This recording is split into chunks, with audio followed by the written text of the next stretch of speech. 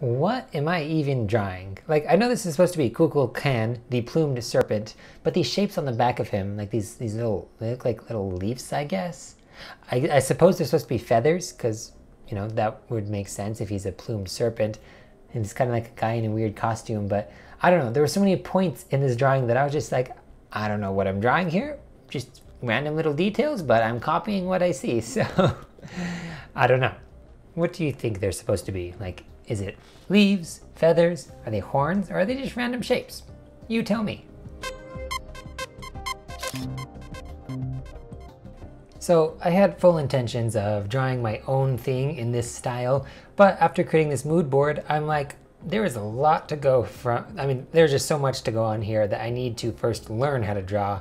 So the best way to do that, I figured, was to copy something. So I picked something from my mood board to copy, and then I hope that maybe next time, if you want, if I want, if the universe wants me to, then who am I kidding? I'm going to probably do it. But anyway, let me know if you'd like to see me draw something else in this style. In this case, we're just gonna trace this guy and see what we can learn about Mayan art. So pretty interesting. Now, I did something that you shouldn't do here. That is, I did more of like a straight ahead drawing. I didn't do any construction lines. I was trying to, because there are so many details, I don't know where you would even begin. Well, I mean, I guess there's always a way to do construction lines. Making circles for his body, you know, to get the proportions ironed out. So in retrospect, I should have done that, but I was very intimidated by all these details, and I wanted to just like kind of start. So that's what I did. Maybe some regrets, but I think it turns out okay.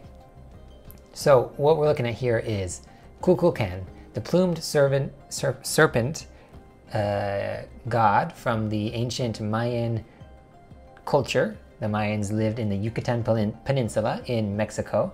They are the ones that built Chichen Itza, which is this cool temple, which I went to. I would recommend it. It was a pretty cool place to visit. Anyway, so let's talk about Kukulkan. Like I said, what do you see in this picture? So, I mean, I didn't really analyze it before I started drawing. It was while I was drawing that I was like, what's on this? What kind of thing is this?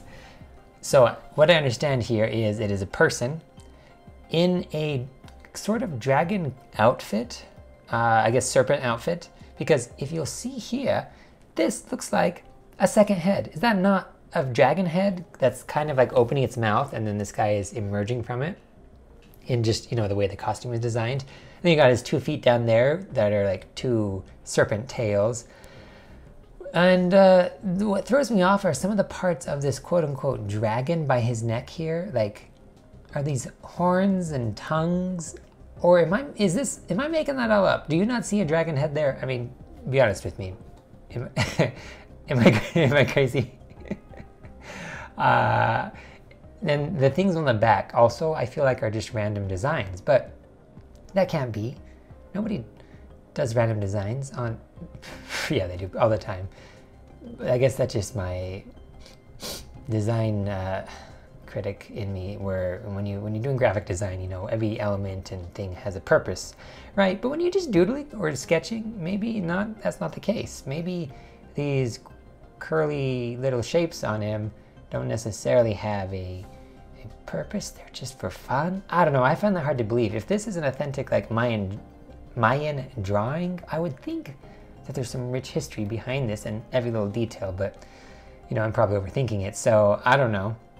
Like the things on the back, I don't know what those are, but anyway, it was fun to draw something as complexly detailed as this was, because again, as like most of my challenges, it's a little bit out of my comfort zone, and it's a new style, and it just, you know, took some concentration and extra focus.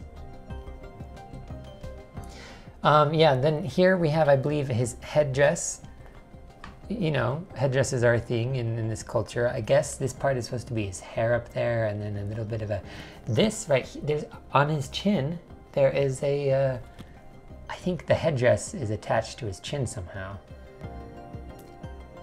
Anyway, You know what? I'm just realizing that I actually did use construction lines a little bit. So I did that first small sketch. I feel like if I used solid shapes instead of the curvy shape, it might have worked out a little bit better, because it just tends to work that way. But end of the story, moral of the story is doing a sketch, at least a little bit of a sketch first, like I did here, helps you get in the form, the general form, and then you don't have to be so worried about the details. So then when you come in here and do the line art, you know, the confident lines, which honestly my lines don't look so confident there, they're a little squiggly, but you can have something to kind of go off of, a reference that you can kind of trace your draft. So yeah, definitely, you know, it takes time. It takes time. Oh, well, I couldn't get that hand there, so I just cheated a little bit, but you know, you gotta do what you gotta do. Okay.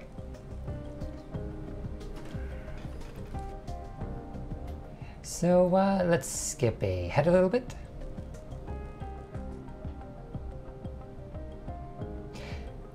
And then once it got to this point, I realized that I was in for much more than I knew I was in for. These details was going to take some time, so I just, you know, you just get in the mood, maybe put in some music, and then just start drawing these circles and these shapes and these patterns. And it kind of gets repetitive at this point, but I know that if I put in the work, that the details, once they come together, they will really add to the overall impact of this image. So, got to do those details. Yes. So let's go ahead and show you the finished product.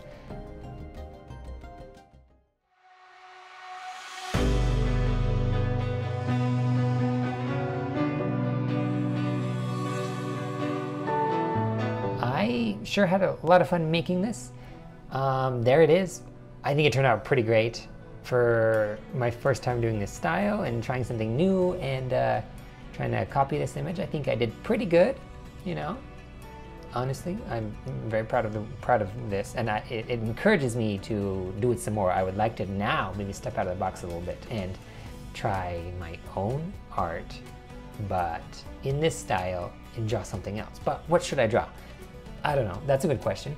What do you think I should draw in the Mayan art style? If you have any bright ideas, I appreciate the input, so let me know down in the comments below.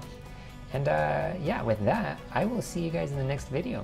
Remember to keep drawing, do what you gotta do to be creative, and as always, remember to smile.